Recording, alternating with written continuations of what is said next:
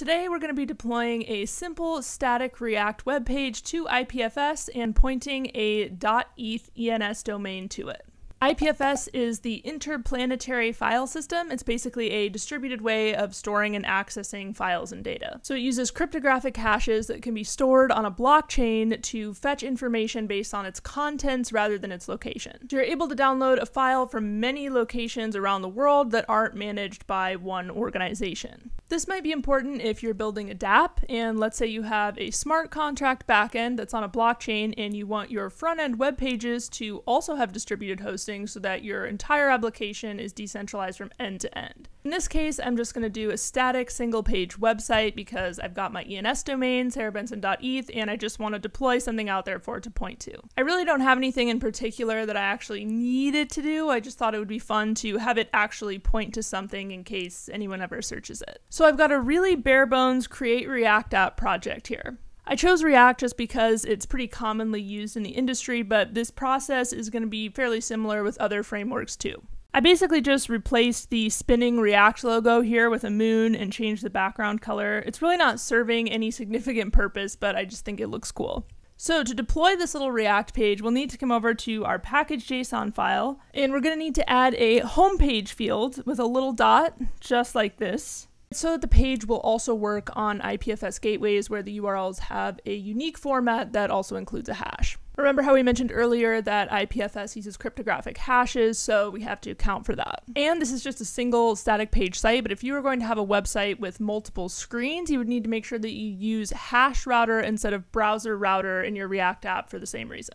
Okay, the next thing we need to do is create a GitHub repository for the project. You can really just follow the instructions on GitHub for initializing a repo for your project, so I won't go into detail on that, or if you already had your project in GitHub, then you're good to go. But it does need to be in GitHub in order for this method of deployment to work. Now that we've got that, we're going to need an account on the Fleek platform. Fleek is basically like Netlify, but for decentralized apps. Maybe you've used Netlify before for Web 2 development, but it's pretty awesome. It's basically a really easy way to manage deployments and host your applications and all that. And Fleek has a pretty similar pricing structure as Netlify, where it's free up to a certain amount of storage. You will have to pay a gas fee the very first time you deploy a site, but then Fleek takes care of it for all future deployments to that site for you, so that's really nice. We're going to go ahead and add a new site, authorize our GitHub account, and then we're going to select the repository that I just created. Don't mind all my weird old repos from like coding bootcamp that are just floating out there.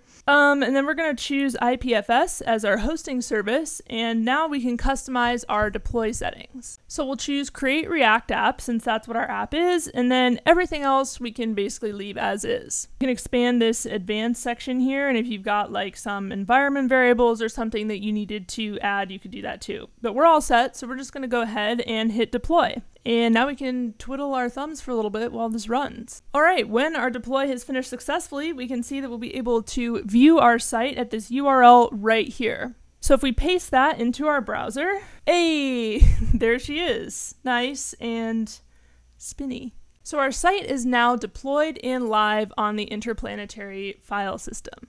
But this URL is kind of ugly. Notice the hash, right, that we've been talking about. That's how Ipfs is going to find and serve up the content. But it's not the prettiest thing, and I want to use my ENS domain for this. Now, you don't have to use a .eth domain. You can set this up with a regular custom domain. But we're going to look at how to do this with an ENS address. If you want a .eth domain and you don't have one, you can go out to app.ens.domains and purchase one. You'll need a crypto wallet with some Ethereum in it, and be prepared to pay probably a lot more than you would for like a regular .com domain or something. I had thought about making a video about how to get an ENS domain, but it's seriously so easy that I couldn't even justify making a video on it. You literally just follow the steps on the app and you can register one in a matter of minutes if you want to.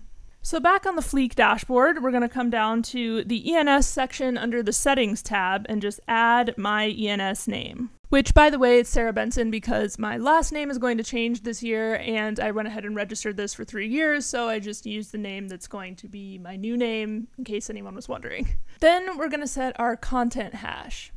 So we're going to have to pay one time for this, and then Fleek takes care of all future deployments. I used my Coinbase wallet, so I'm going to sign the transaction real quick on mobile, and now we wait again. Okay, now we're ready, so I'm going to come over and trigger a fresh deploy. Now, if we come and look at this domain out on ENS, we can see our new content hash from the fresh deploy and this little URL, sarahbenson.eth.link.